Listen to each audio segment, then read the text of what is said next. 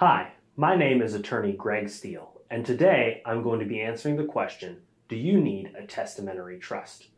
A testamentary trust is a trust created within a will that leaves certain property to someone, but that property is to be held by a trustee or a third party who is to manage it on behalf of the person it will eventually go to.